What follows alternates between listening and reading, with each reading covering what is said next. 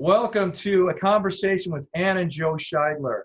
I'm Eric Scheidler, Executive Director of the Pro-Life Action League. I'm here with Joe Scheidler, our National Director, Ann Scheidler, our Vice President. They are together the founders of the Pro-Life Action League, which was incorporated on June 1st, 1980. I was, I guess, how old would I have been? 12? I was going to turn, no, 13. I was going to turn 14 later that year. So I was 13 years old. I had just graduated from Queen of All Saints Grade School when this part of the adventure began. So welcome, Mom and Dad. Hi, Thanks. Thanks, Eric. Thanks, Eric. I remember your 8th grade graduation, of course. How could you forget it? Among other things. Yeah, and I have the privilege of having had a graduation that could be remembered as such. Exactly. Yeah. Several of my nieces and nephews have not been able to have graduations in the normal way. And some of them have been, more creative, and others have been more disappointing. But we've done our best, I guess, under the circumstances. Well, actually, we celebrated 2 of the grandchildren's graduations yesterday, Lydia and Joe. And in both cases, their schools did a capital job of making it really special. So that although they weren't marching down the aisle to pomp and circumstance, I think at Riverside Brookfield, they had the pomp and circumstance music playing. Each kid went up and got a picture taken, and the school had posted the pictures of all the graduates in lawn signs around the building, so you could go stand by your sign. And they won't forget what their graduation was like. That's for sure. I don't think any one of us will ever forget 2020. No. The year of COVID and lockdowns, and now not a good year, but not a forgettable year. Not a good year. And then Now we have riots in the streets of oh my goodness. a little bit of everything.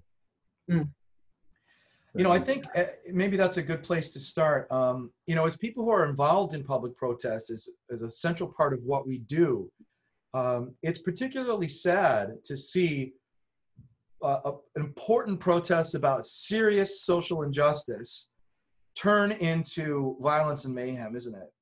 It's really tragic. It's so sad, But oddly, I have to be proud of the city of Evanston. Now, Evanston has always been one of our more difficult places when we are on our truth tours and stuff. But Evanston had a very large, very peaceful demonstration over the weekend. It didn't turn violent. And God bless them, they were able to pull that off. Good for them.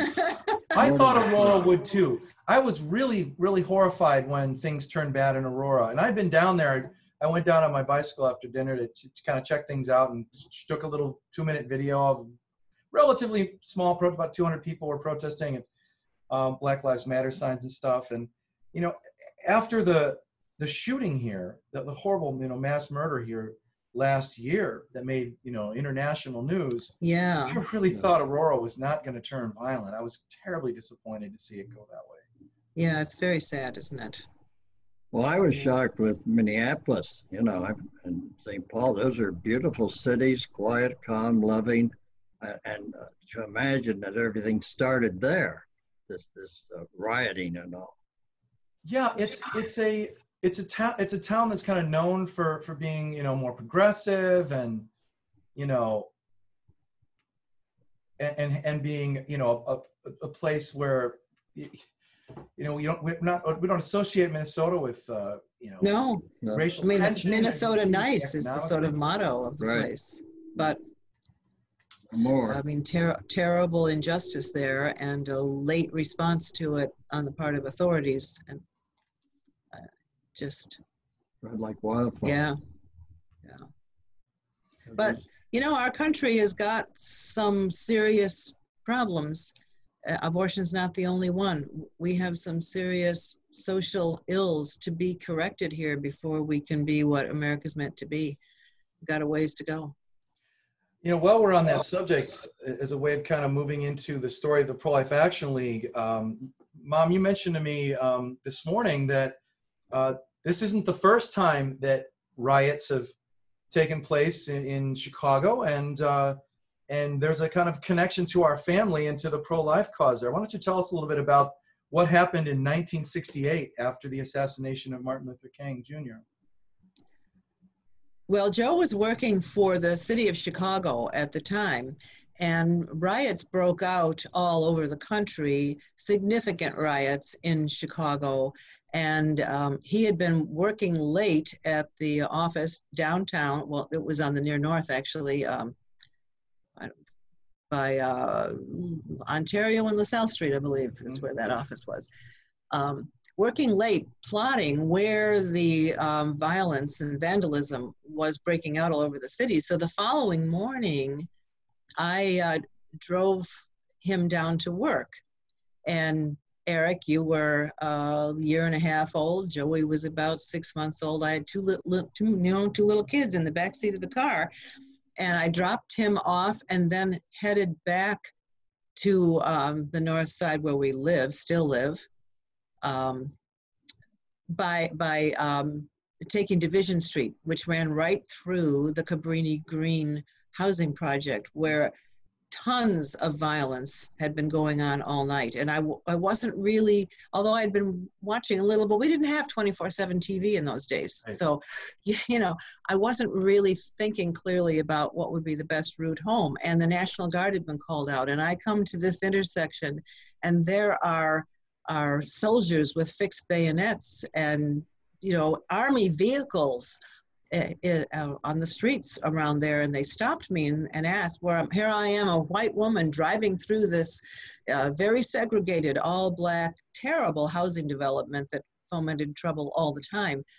And, you know, where are you going? Well, I'm just trying to get back to the expressway.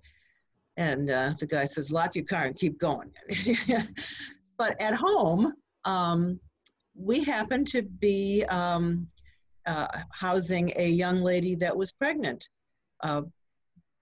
Joe's cousin, Father Leo Pickett, was campus minister at Purdue University. And when young girls would come to him pregnant, they, you know, needed someplace to go a lot of times because pregnancy when you weren't married wasn't accepted like it is now. And he would call on various friends of his to see if they could open their homes to these young ladies. And in this case, the girl's boyfriend was actually in Vietnam. He was fighting in Vietnam. And he had when they notified him that she was pregnant, he had told them that he'd marry her if they insisted, but he didn't love her. I mean, it was very heartbreaking for the poor girl. He ultimately was killed in Vietnam. But she went ahead and had her baby, and she came and lived with us. And it was our sort of introduction, I guess, to the pro-life ministry 4 years before Roe v. Wade came down. Actually, 5 years, I guess, before Roe v. Wade came down.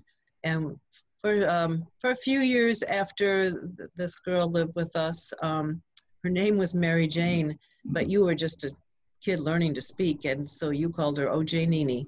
She had a hard decision to make too, because the parents of her, you know, spouse, unmarried boyfriend wanted desperately to adopt the baby. Yeah, they wanted the child. They had lost their son, and they wanted this baby, and she had a battle to go through. She opted to place this baby for adoption through Catholic Charities, and.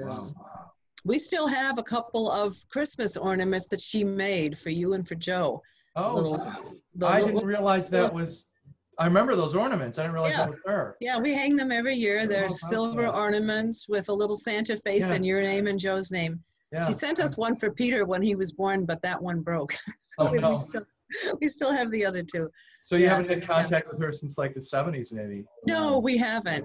I assume that she probably married and, you know, began a new life, and she was just a lovely girl, and we enjoyed having her, and she and I did some sewing together. And I wonder if there's any way that this conversation might somehow lead to a reunion.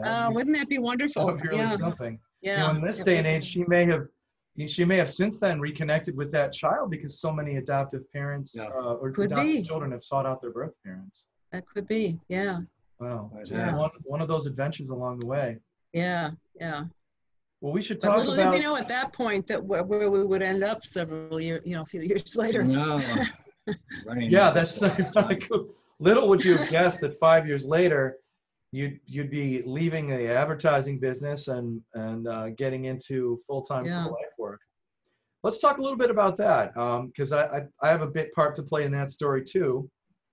It was October of 1972.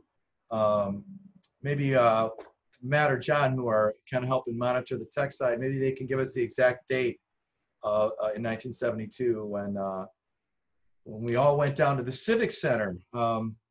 Yeah. I wanted to tell a little bit of that story. Well, Yeah. that was interesting. That Yeah. was interesting. Yes. Yeah. Well, I had heard, Ann had heard that there was going to be a pro-life gathering, and there was going to be a speaker, Henry Hyde, and so on. And Yeah. I was all set to listen to or watch a football game, Notre Dame, Saturday afternoon, beautiful October day. But having taken a vow of obedience at marriage to my wife, I had to go. So we took you two boys and we went down.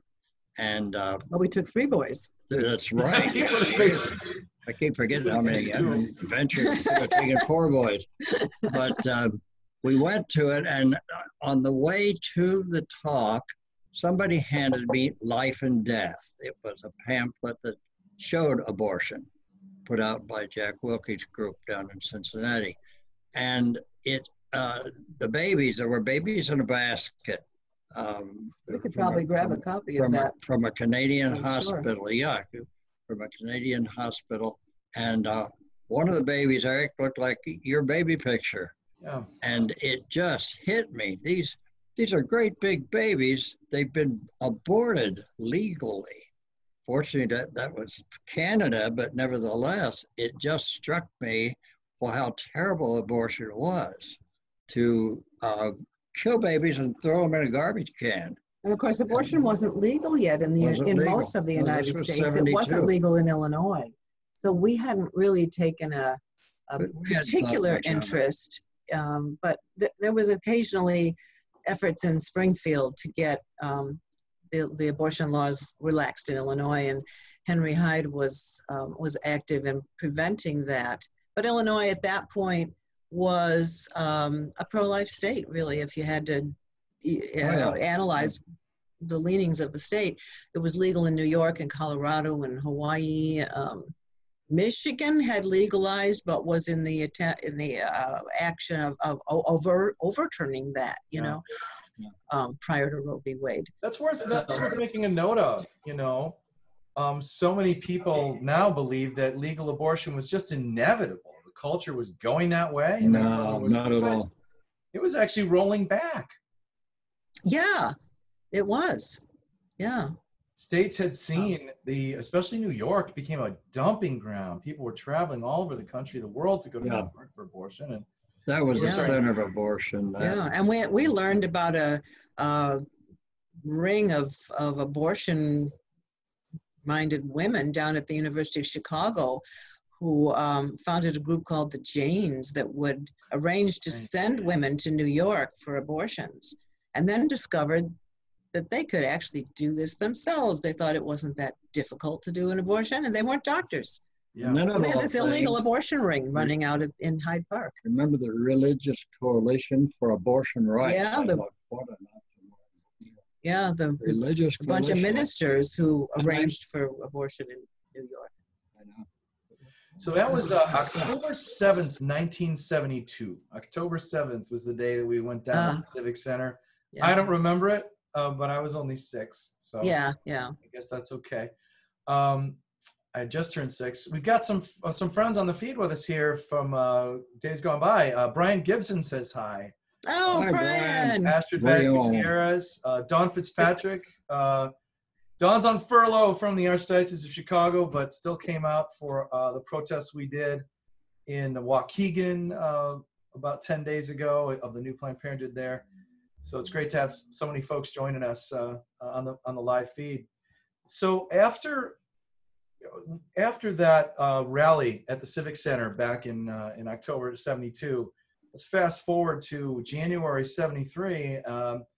January 23rd, the day after the Supreme Court ruling, the headlines are in the paper about what's just happened. Dad, you were home sick with the flu that day. Yeah, I wasn't feeling well. Not COVID. No, just feeling Would have been bad. a very early case. It was, yeah, I was working as an account executive for a public relations firm and had my own office on a skyscraper with a porch and everything. It was great. But that day I was sick, so I didn't see the paper. And besides, everything else was happening. I think Lyndon Johnson died. Lyndon Johnson died. The 22nd Vietnam War also. was closing off, and it was almost back page story. And not Yeah, the big thorough. headlines were the president, the former Yeah. president dying. And the way the papers presented the abortion decision, Roe v. Wade, Doe v. Bolton, was that there was a limit to it. It was like first trimester, but they didn't go into Doe v. Bolton, which has the parameters, abortion at any time for a health reason. And health was so broad that you could have abortion right up till birth. That was what Roe v. Wade was. And I read both decisions, and I said, this is abortion on demand till the day of birth. And it's been that ever since. So I got so obsessed with abortion. I read everything I could find on it. I found out who the leaders were, other pro-life groups around the country. The Wilkies putting out the book on abortion, and the pamphlets and flyers, and others who are already active in abortion. Dr. Paul Marks, Benedictine, had written a book on abortion. And so I got in touch with all these people immediately to see what they were doing. And I became obsessed with fighting abortion. And my job just didn't mean anything to me.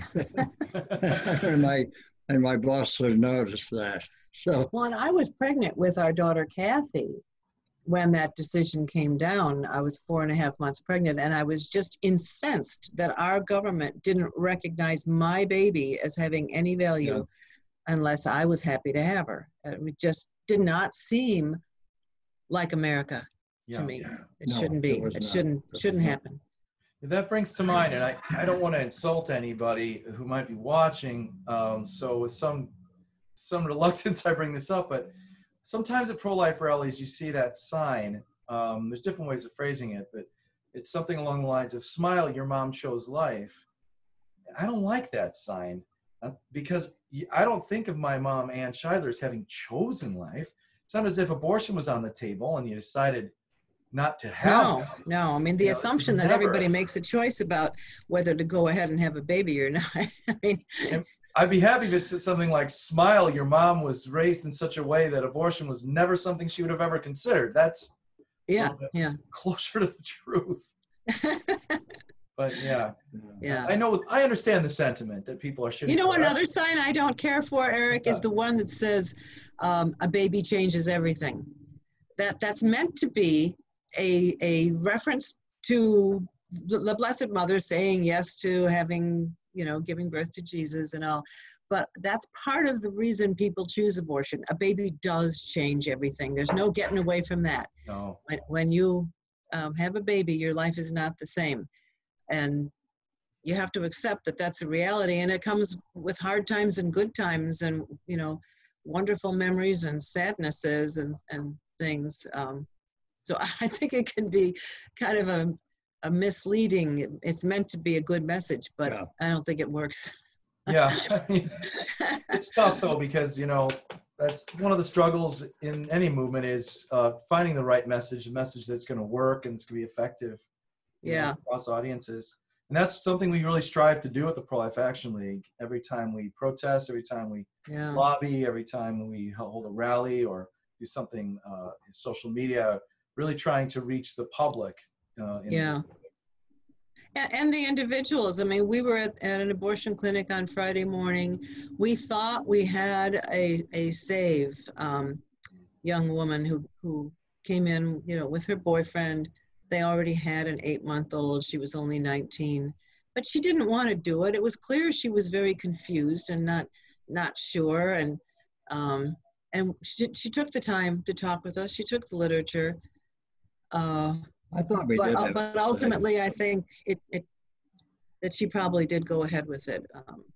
Well, I talked to the boyfriend. He took her in, and when he came out, I just tried to talk to him about the this and so on.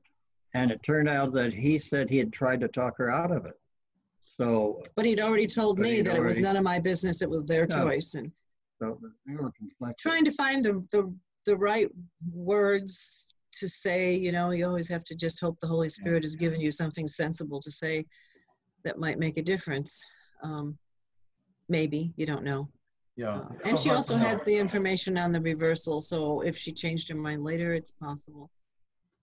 They But, might you know, have. we're there anyway.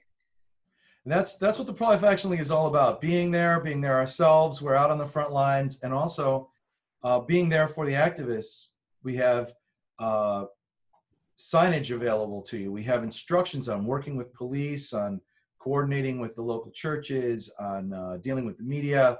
That's the Pro-Life Action League from the very beginning has been there to empower people. And we're going to talk in just a minute about the founding of the league. I want to say hi to a couple more folks out there. We got Steve Peruka watching. Hey, Steve. Oh, Hey, Steve, Steve. Hi, Steve.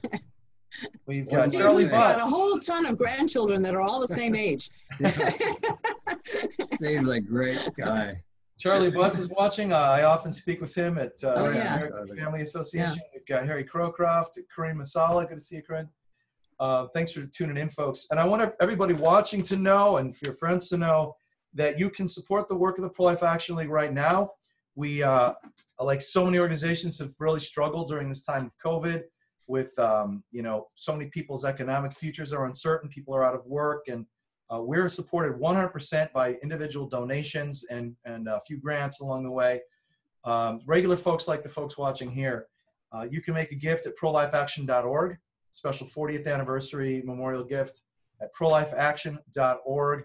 We also have a fundraiser running on Facebook if that's easier for you, but prolifeaction.org would be a great place to go if you want to help support this work as we go into our 41st year. And, you know, continuing all the things that we've been talking about so far. So the league was founded in 1980, June 1st, 1980. How did the league come to be founded? Because Jet, people sometimes think that because the league started in 1980, Joe Scheidler started in 1980, but we were just talking about the 70s. You've been involved since early on, from the very beginning. What happened next after your boss pulled you aside and said, Joe, you really need to go into this business because you're not doing advertising? It's a nice way of saying you're not going to stay with us any longer. You're not staying with us. Well, that's when I didn't know exactly. I knew I had to do pro-life work, but I didn't know exactly where to start. So I just started calling people that I knew that were already in pro-life. And then I knew you had to go find out where the abortion clinics were and try talking to the people that were thinking of abortion. We just started doing everything. And I found many people, there was already the Illinois Right to Life, and so I started working with them. Well, even before that, my dad was a lawyer, and we talked with him about starting an organization because of Joe's background as a journalist and in public relations. We thought we could publicize the truth about the baby being a human being. And so with my dad's help, we set up a nonprofit called the Chicago Office for Pro-Life Publicity. And Right. the idea would be to raise funds to place advertising in the newspapers. We were just thinking Chicago at the time. With the information about fetal development, basically, you know, heartbeat at 3 weeks and the brain waves and the baby's fingernails and fingerprints and things like that. But we discovered that raising funds was a whole lot more difficult than it seemed. And that an awful lot of people had virtually no interest in the issue. I think it was the year. And it was hard to get something like that in the paper. It was.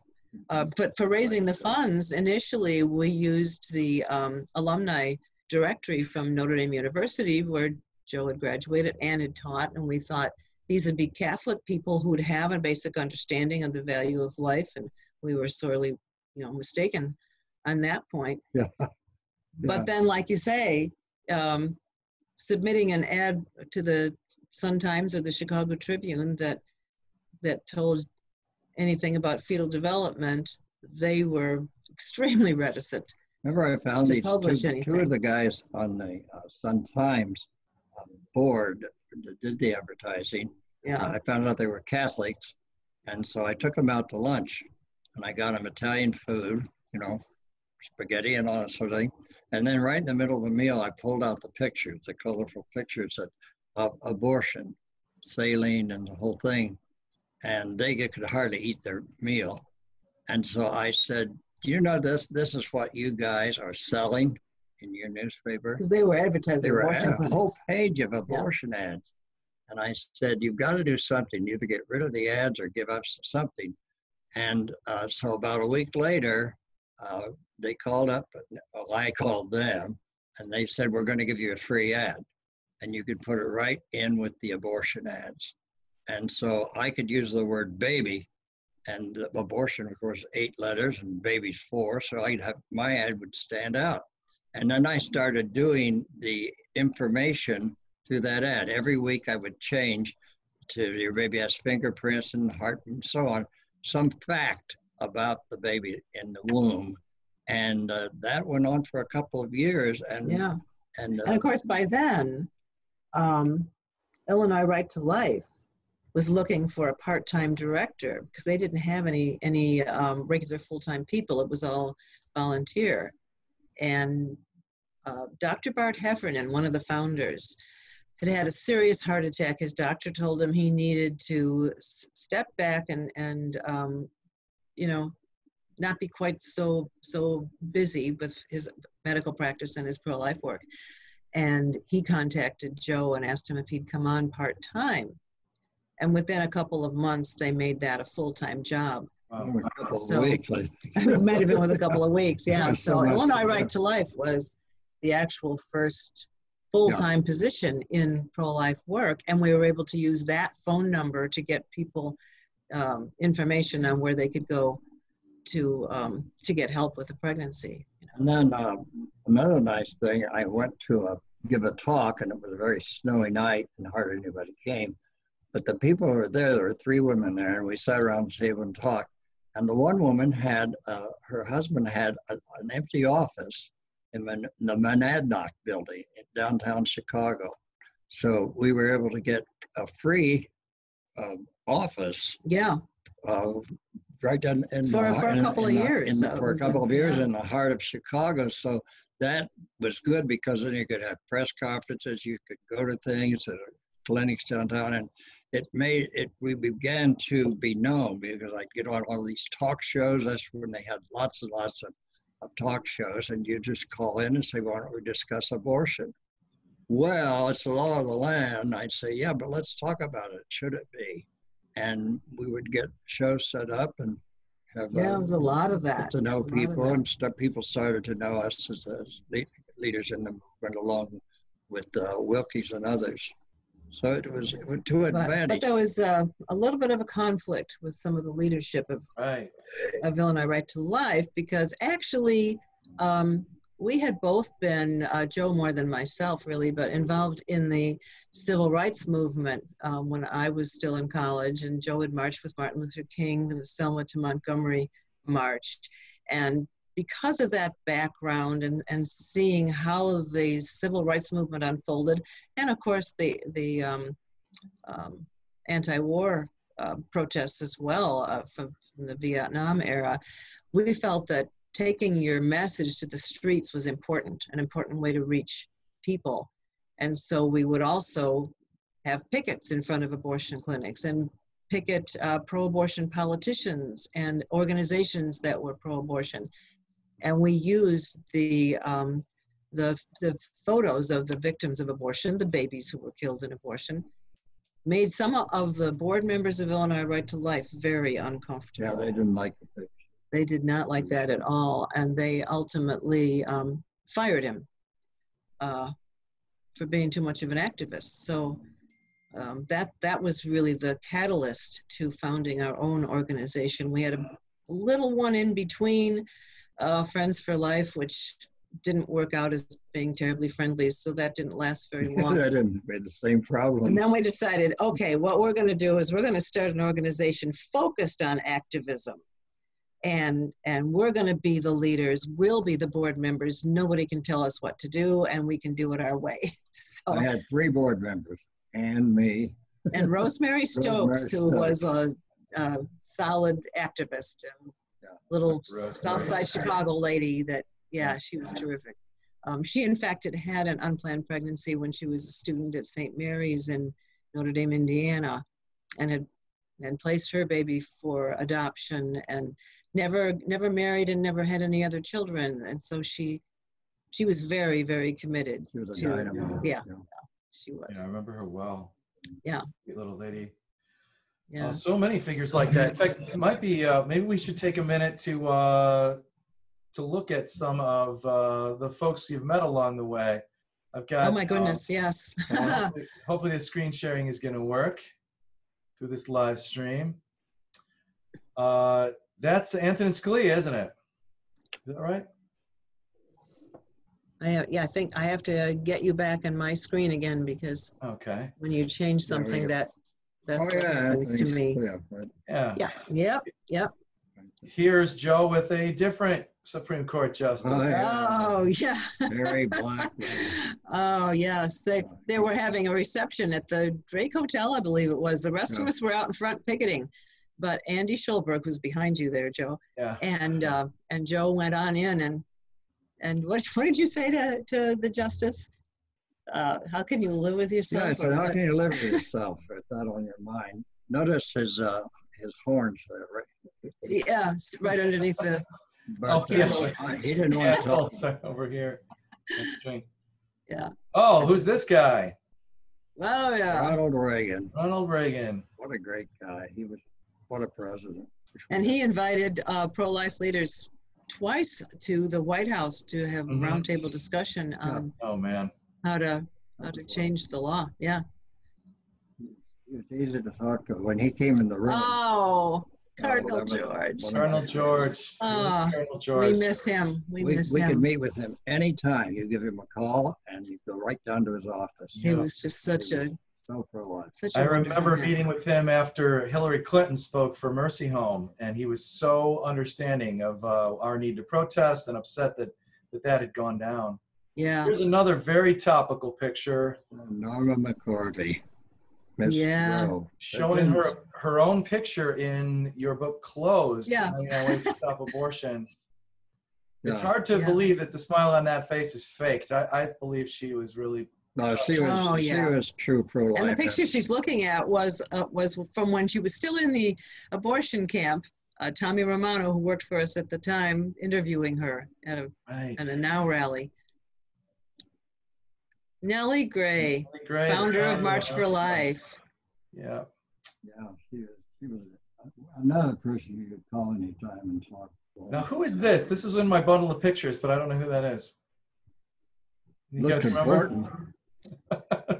I do. I can't think. Is she a politician or a media person?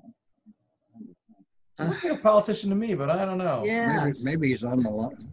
Here's one you'll recognize. Oh yes, Bernard Nathanson. Bernard Nathanson, one of the architects of abortion, a convert to the pro-life side. Spoke at one of our providers meetings, abortion providers meetings, and he said, whatever you need, anytime you need me, I'll come. He was Dr. Jack Will. Oh, Mildred Jefferson, Dr. Mildred Jefferson. Yeah, she was president of National Right to Life, I believe, prior to Jack Wilkie being president of National Right to Life. The first African-American woman to graduate from Harvard's medical school. Yeah. Powerful. Oh, and what a lady she was, always in a neat little hat. And yeah. We miss her. She was the kind of leadership we need right now. Yeah, we do. We do. And here's a group of ne'er-do-wells at a table.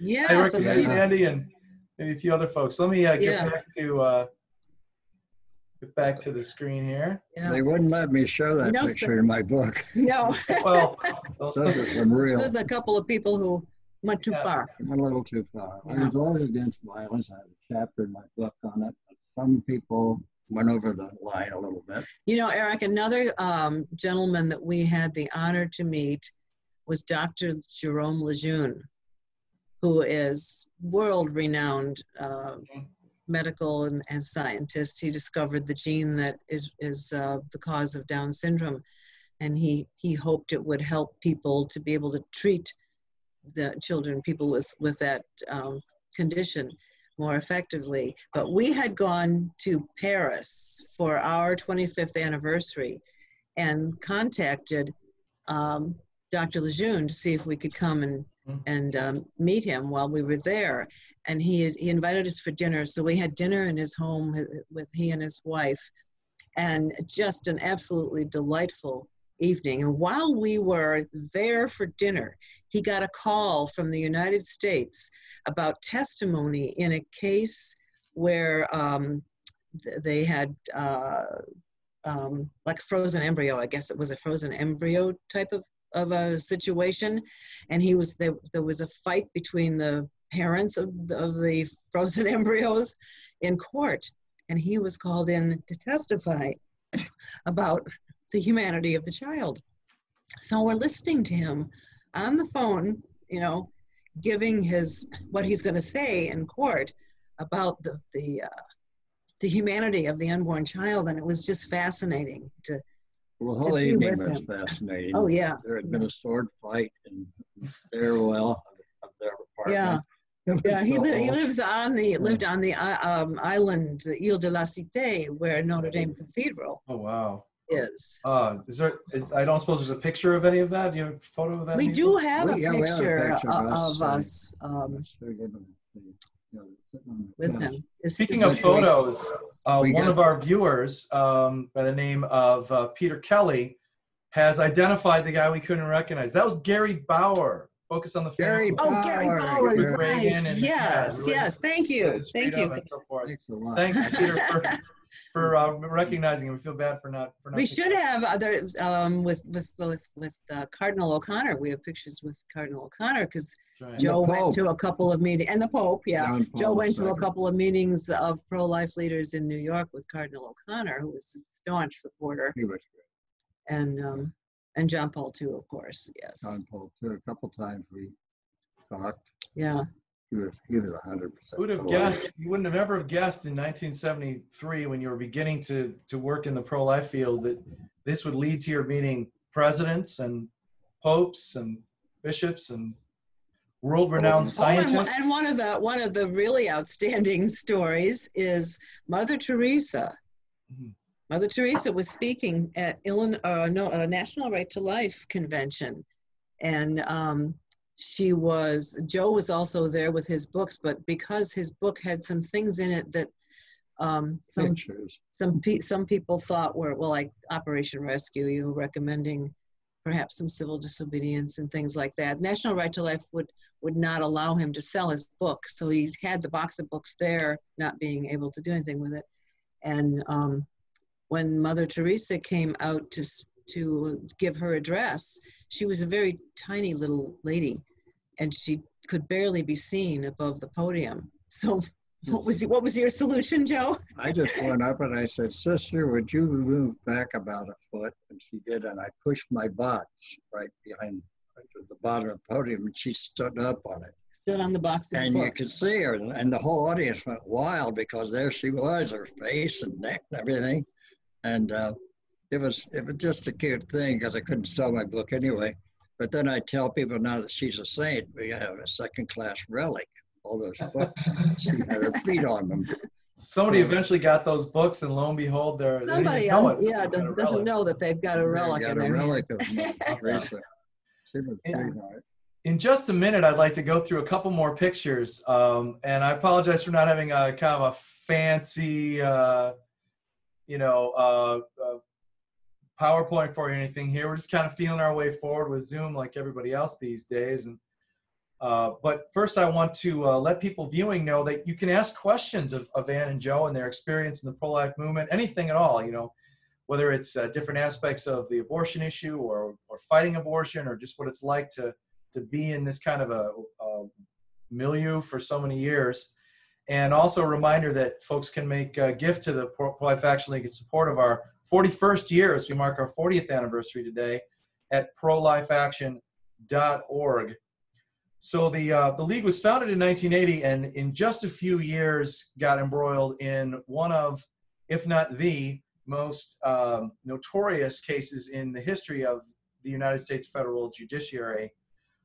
Now versus Scheidler, National Organization for Women versus Scheidler.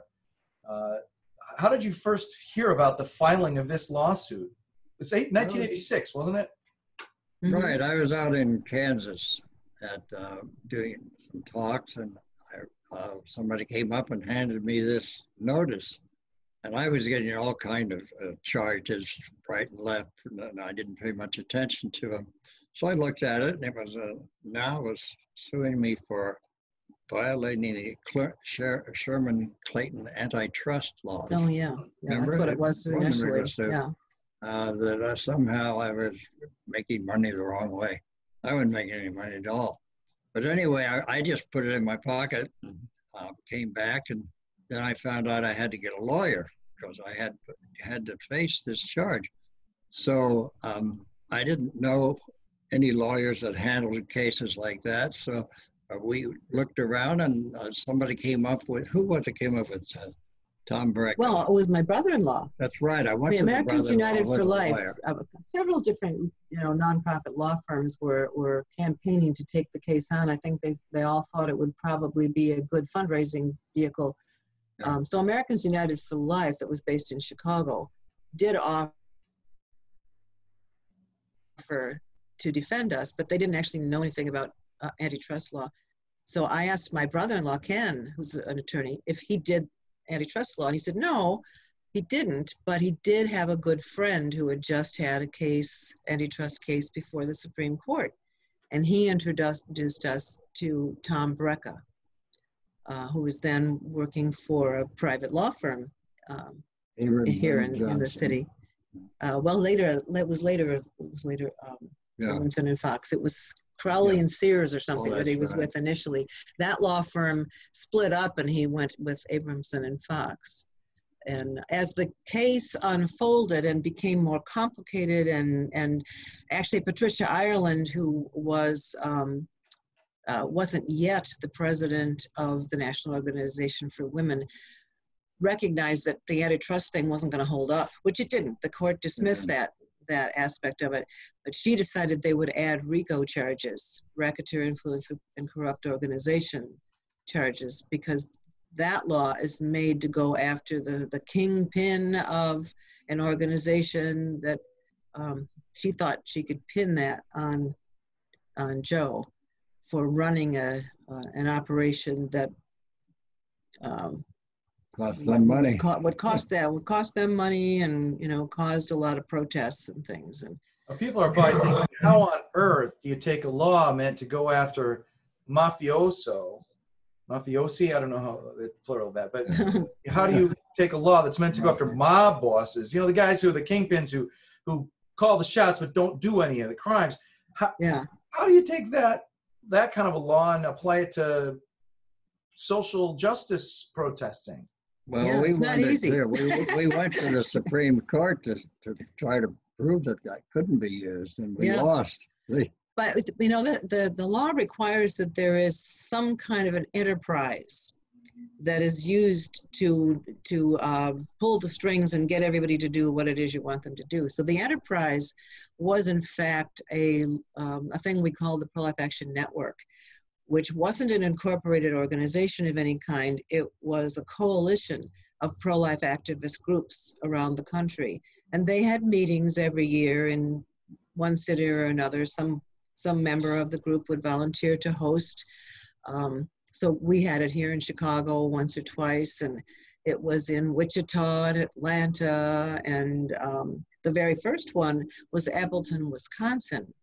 And at that particular one, Jerry Horn, who he and his, he was a minister at the time, evangelical minister. He and his senior pastor owned a hotel in Appleton, and they used it as a halfway house for drug rehab centers and for people who were just trying to get back on their feet. You know, rather than go to jail, the police would bring them over to their hotel. And Jerry is a fabulous cook, and so they hosted the very first of the plan meetings, Pro-Life Action Network meetings, and he put up a big sign to welcome everybody there to the meeting that said, "Pro-life activists, have a blast." Well, when we went to trial, it turned out there was a video crew that had come to that meeting, supposedly doing a documentary on the pro-life movement in America, but they were actually sort of an underground for the now folks. And they filmed quite a bit of what went on at that meeting, including that sign, which was posted in our trial on a great big screen to prove that we were actually out to bomb clinics because it said "have a blast" on the sign. Jerry's idea was pro-life action, have a ball. But he didn't have enough L's to finish the sign. So that's what he said. That's what he testified in court. I think I have that picture. If I can. Do you have that picture? If I can Yeah. find it here. Oh, a lot of the pro-life stalwarts are in that picture. John Kavanaugh O'Keefe is there. Monica Miller, when she was just a kid, practically. I think Lynn Mills is in that picture. Earl Appleby. I've got it. Just give me a second and I'll find it. Here it is. Probably if he puts pictures up, I'm going to get stuck again, so. Hey, hang in there, folks. I'm got it around here. He will love that picture anyway when he gets it up on there. Okay, give me just a second. I'm going to share my screen and see if this works. I've got it here somewhere. Well, he's got it. I think it's just getting the right screen. Yep, here we go. I got to scroll past our other pictures that we looked at. Sorry if anybody's getting vertigo from all this scanning. There's a picture of Monica. Oh, there's Monica. Oh, here, oh. There it is. Whoop. Well, here, let's pause for a second here. There's Pope John Paul II. There's the Pope. Yep. Saint Pope John Paul II. Yeah, our second saint. And here's our... There it is. Yep. Have a blast. And that was supposed to be dog whistle. We didn't use that phrase back then, but that was supposed to be dog whistle for blowing up abortion clinics. There's Joe right here holding up that sign, "Saving babies is no crime." And John Jacobczyk is the guy on the edge there. Oh, yeah, with the Here's our attorney. Yeah. Our Midwest or our Western attorney. Our Western attorney. Yeah. Let's look at a couple more of these photos. Here's Jack Ames. Jack Ames in Baltimore, Maryland. Yeah, we were talking about Jack just the other day. That great activist. You guys had to go and. Randy Terry, founder of Operation Rescue. They were making a joke out of the RICO case. That's why the violin case. Oh yeah, right. There's Monica. Good friend Monica Miller. Monica Millerino at the time. Oh, there's Monica also. Yeah. Planned Parenthood, the killing place. Was that in Gary? Oh, gee, I don't know. I think it might have been. We were protesting out in front of, I think it was a Truth Tour actually site. The first or second year we did Truth Tours at that Planned Parenthood in Gary, Indiana, and there was it had been very, very rainy, and there was this real slick moss on the sidewalk. And when Monica arrived, she fell on that. Oh, no. And just got all messed up. And then when a little bit later, when we were ready to leave that site and the truck was going to pull up next to the sign, Joe went over to pick up a beer bottle out of the gutter so that the truck wouldn't drive over it, and he fell on that moss and hit the back of his head and split it open. And then a nurse who happened to be with us rushed over to help, and she fell So she and Joe went together in the ambulance to the hospital, and he had to get stitches. And I wouldn't go to a hospital with good fortunes, so I drove all over the place trying to find a Catholic hospital. Yeah, some 22. events. Be thankful you were able to go and get stitches. Yeah, I really. cut my finger horribly the other day, and would normally have gotten stitches for it for sure, but there was Not no anymore. COVID. There was no But way. you can't go to you can't go to an emergency room. Get it. It wasn't worth it. So I'm hoping for the best. Yeah. Yeah, it's a mess. I promised people we would look at some baby pictures or some childhood pictures, so we're going to do that in just a second. I want to remind people, if you've got any questions for Ann or Joe, feel free to ask those about the early days of the movement, about the later days, about where things are now, where they're headed. But let's take a look at while you're getting those up, I would mention that early on, the first person we ever heard speak on abortion was Henry Hyde, who was at that time still in the state legislature in Illinois, and went on to be a congressman from Illinois that supported the pro-life cause all his life. But he testified in the trial, in the Now v. Scheidler trial, which was a 7-week trial in federal court here. And the pro-aborts made sure that the jury couldn't know that he was in fact a congressman, although they knew it anyway.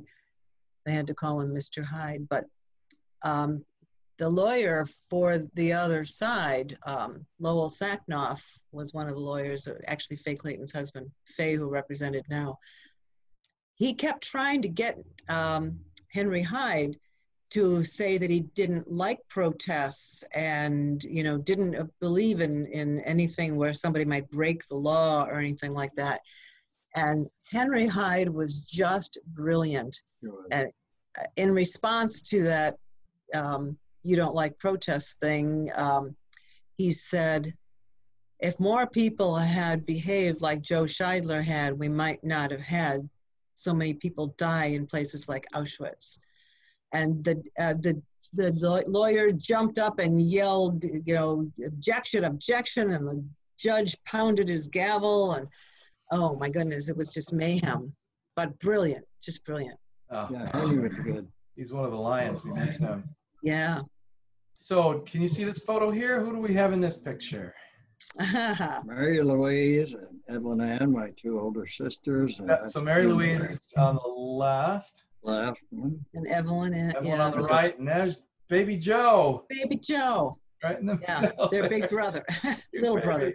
They did There have you are her. again. Is that with a friend or is that with one of your sisters? That's Ellie, my youngest. Ellie, We're going to see her tonight. Yeah, sadly, her husband, Bob. Yeah, her husband just died. Yeah. We were going to miss him. He was such a gracious man, and very difficult to have a funeral at this time. Now, I think no one else watching is going to get this reference, but I think the little boy on the horse looks so much like young William Castleman, your grandson. Yeah, maybe. That was Tony Jr. Rex, my horse. He named his horse. Tony Jr. Rex. Tony Jr. That is the greatest little bicycle, isn't it? A horse bicycle. Horse bicycle. Kind of reminds you of that little carriage, baby carriage in Gone with the Wind, where Rhett and Scarlett are pushing Bonnie Blue down the street, and they've got a little bobbing pony thing on the front of the baby carriage. I love that horse. Here's looks like a brother has been indoctrinated into a girls' tea party. Yeah. Well, and I still do tea parties every year, and so once in a while he comes to be the butler or something. Now, are these the boys? The boys. Yeah. Joe and Bob and Jim?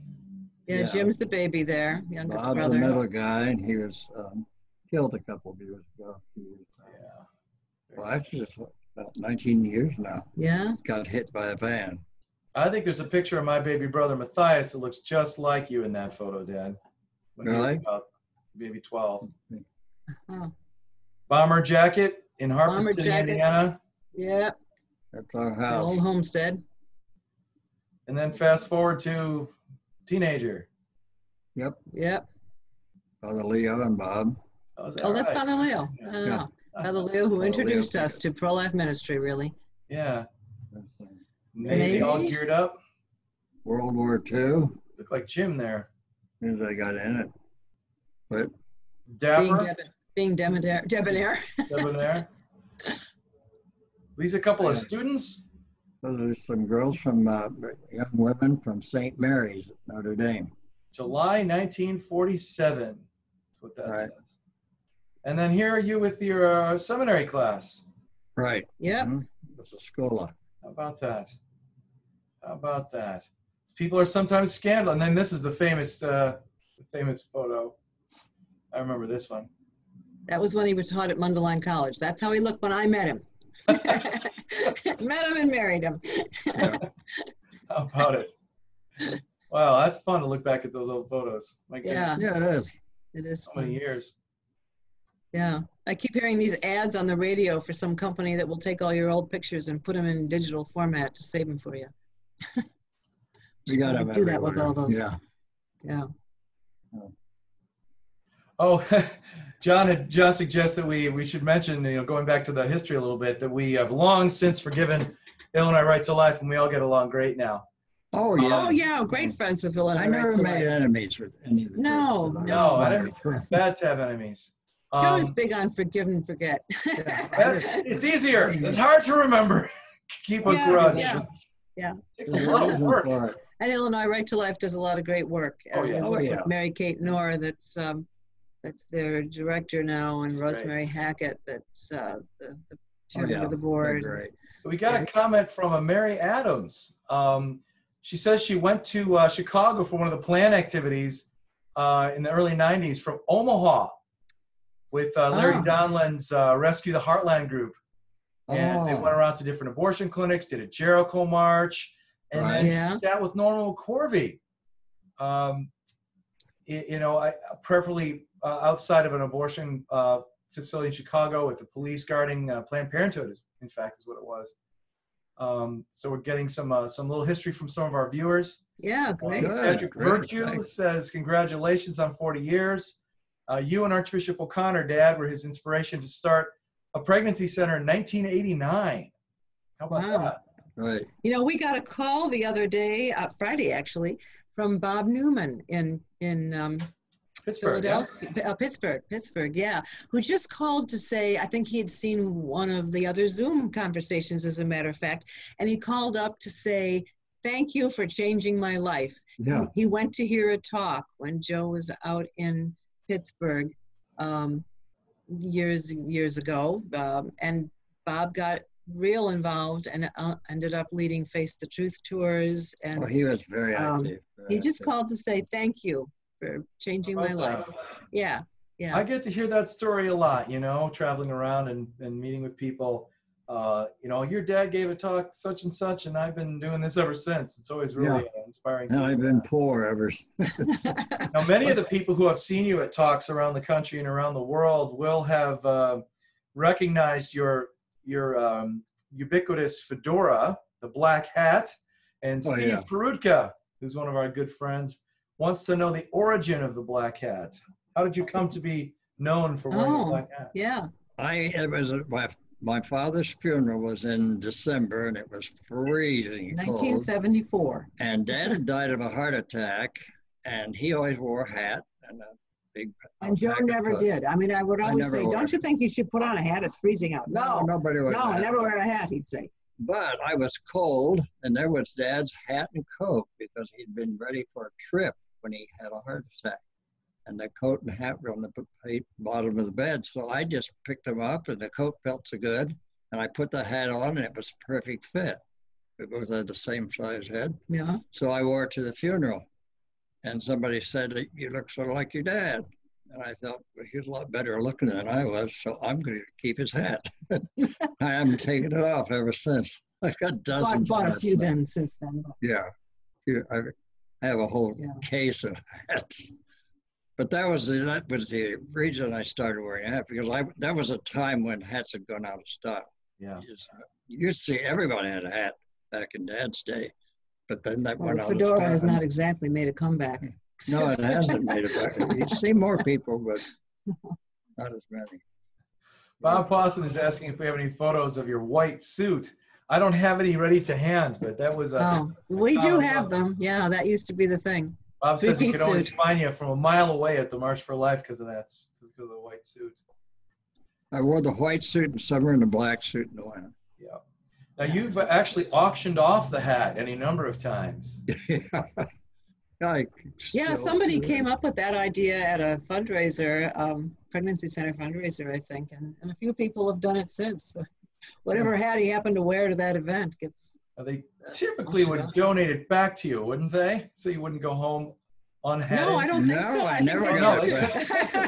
I went home bareheaded, freezing to I had to death. keep buying more hats. Yeah, that happened a few times. It was a cute idea.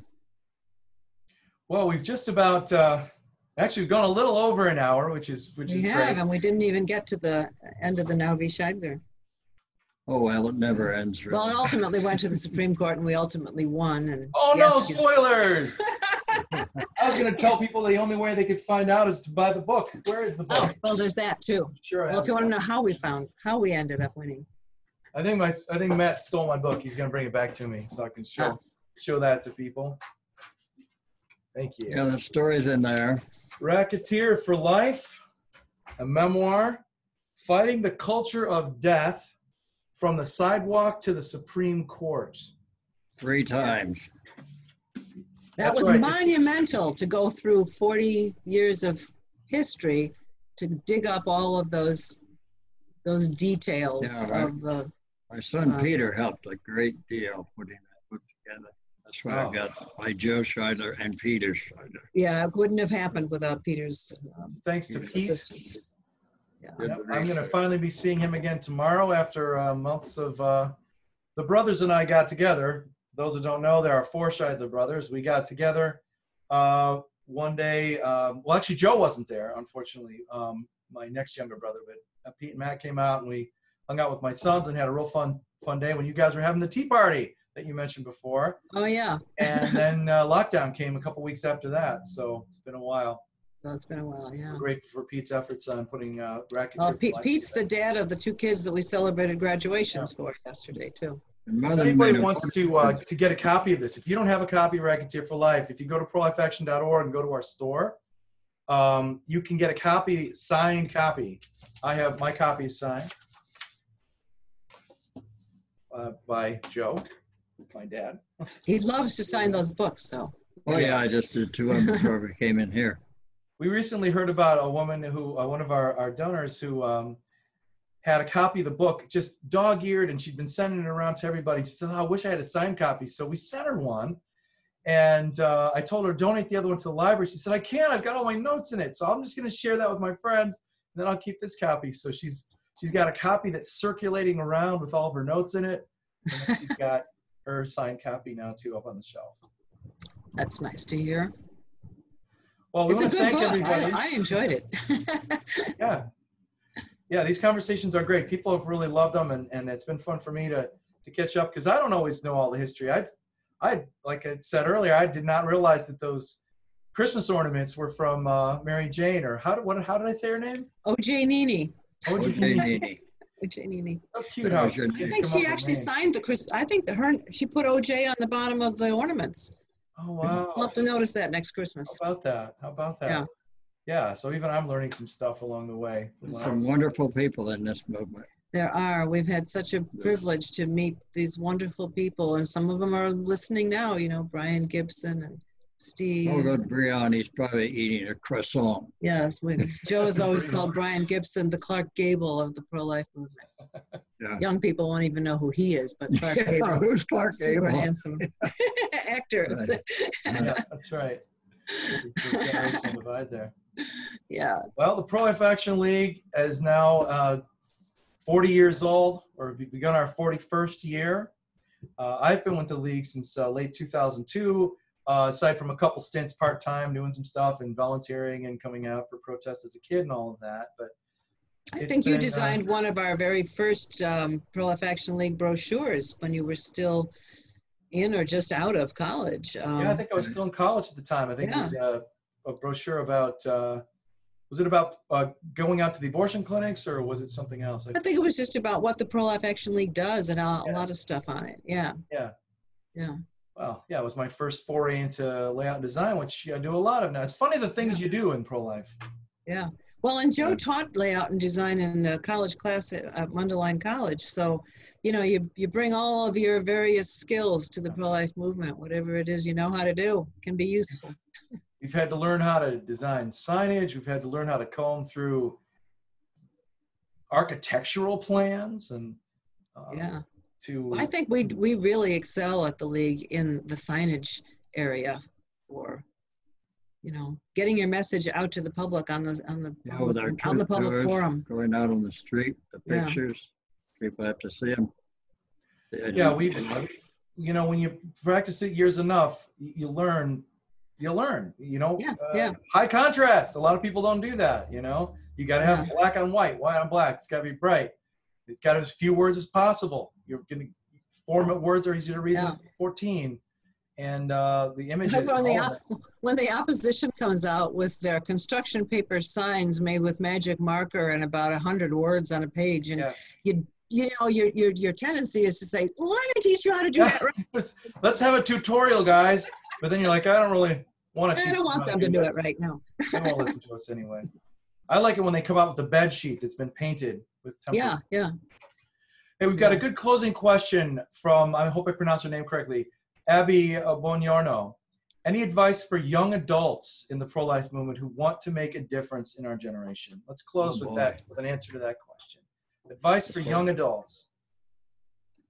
I would say get out there and be outside in the public forum. Don't just sit at a keyboard and you know, give your thoughts on Facebook or something. Go out, stand in front of an abortion clinic, pray in front of those clinics, take a sidewalk counseling training program and learn how to reach out and offer alternatives to the women, and join or organize protests against the clinic that opens in your town. There are a lot of pro-life young people's groups now that are growing up. Our granddaughter Hope is the president of what is the Crusaders. Crusaders. Yeah. Crusaders are a great group, something like that. Get to be with other people.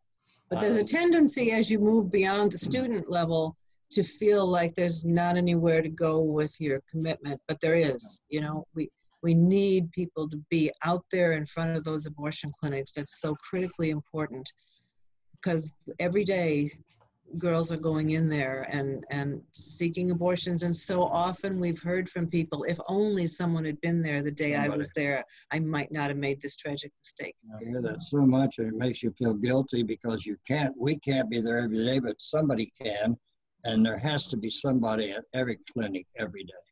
That's the saddest thing to me, is that there are so many babies who are dying abandoned by obviously their parents, abandoned by the legal system that allows that, abandoned by the society that condones it, but also abandoned by the pro-life movement that wasn't there that day. It wasn't there, yeah. To think of a child dying unmourned. It's troubling. Yeah. And it's not easy to do, but you feel very satisfied when you get out there and you do it. You know, you go when you don't feel like it. And something else. Monica Miller. Go ahead. I was just going to say Monica Miller wrote a beautiful book, Abandoned, and that really catches the spirit of that. Yeah. What the baby is abandoned by everybody. Wouldn't it be something not to be loved by anyone? In your first book, Closed, 99 Ways to Stop Abortion. Here's that picture of Norma McCorvey with Tommy Romano. Tommy Romano, yeah. Again and again in this book, and there's a whole chapter dedicated to it, Dad, you talk about the importance of knowing your stuff, getting informed. And that's something else I think we should mention for Abby and for other young people is learn. One of the best tools for that is our handbook. We are working on the 6th edition right now. Copies will be available soon. Sharing the pro-life message. Having ready to hand. There's a case that illustrates the importance of that knowledge. It happened just the other day. You know, as many viewers will know, we protested at the new abortion mega center in Waukegan, Illinois, that Planned Parenthood just opened just about 10 days ago. It was on Friday, May 22nd. I don't think, Mom and Dad, I don't think you know this. Nick Wiesner, who was there with us on the staff that day, his girlfriend broke up with him because he was there. He was dating a girl. Oh my They goodness. just started dating. They hadn't been dating very long. And he knew that she was kind of on the fence about abortion. She knew he was pro-life, and it was something they were talking about. He was finding out. She just did not know. It's not a clump of tissues. There's a formed child here very early on when all these different milestones happen. But when she found out that his views were actually being put into action, she was okay with him being pro-life in his head. But once he did something about it, she said, well, this relationship's not going anywhere. So Nick's a young guy, and he'll be fine. But taking one for the team, I was really kind of proud of him for sticking up. That's tough. So that's another piece of advice for Abby, and all other young people. You're going to suffer. People are going to be mad at you. They're going to think you're a reactionary. They're going to think you're a bigot. They're going to think you're a knucklehead. But, be gracious, be kind, and know your stuff, and share the message all the same. Yeah. There's been this story recently about Abby Johnson, and, when that she was actually. Oh, you're thinking Norma. Norma McCorvey, the Roe v. Wade. And we've had some long discussions on that. But she was 100% pro-life at the end, no matter what they did. They did put a movie out.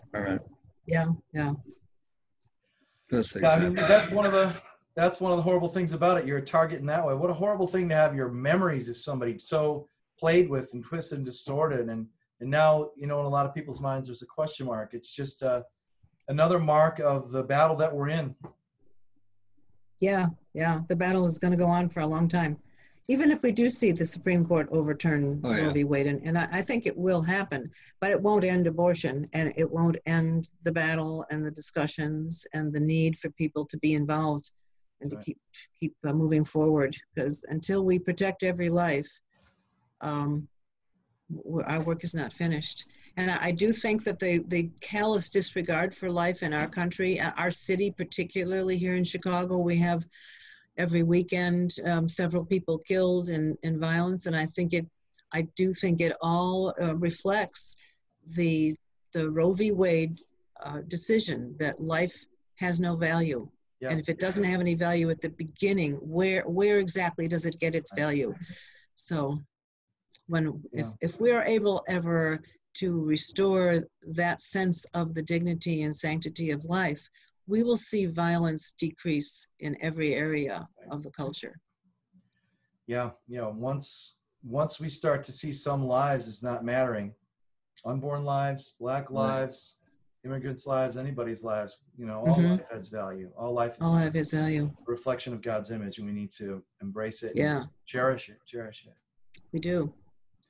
Well, a good place to land might be to kind of emphasize to everybody watching and those who are going to be watching later when we share the recording that the fact that the Pro-Life Action League has been there for 40 years, I think says a lot about the longevity of this movement.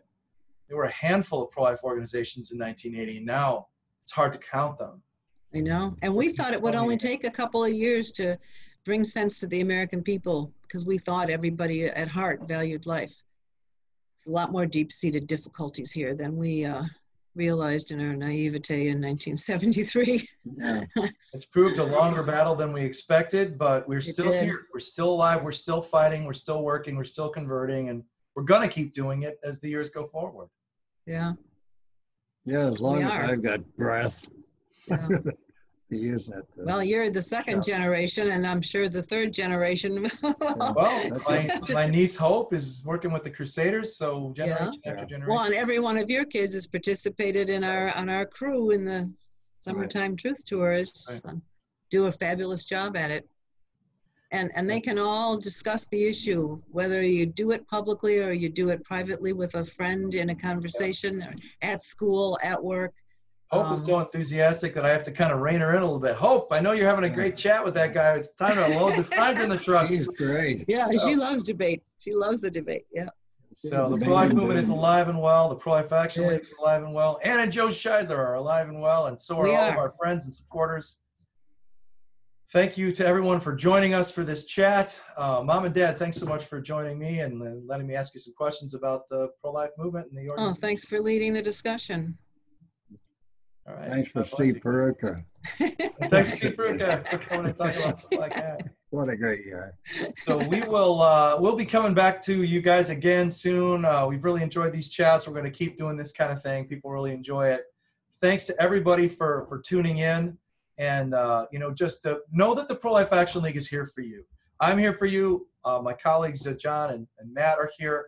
Our investigator, Gene, is there hunting down the malfeasance of the abortion industry. And Ann and Joe are there giving us all of the deep institutional knowledge and experience and, just toughness that they have over the years and giving this organization its sort of roots and heart. So thank you for that, folks. You're welcome. Thank you, Eric. All right. For being our leader. Bye, everybody. We'll see you. Bye-bye. We'll see you again real soon. I hope everybody stays safe and that everything kind of calms down and we can get back to a little bit of normal life, which for us means continuing to speak out for our unborn brothers and sisters. God bless you. God bless. God bless.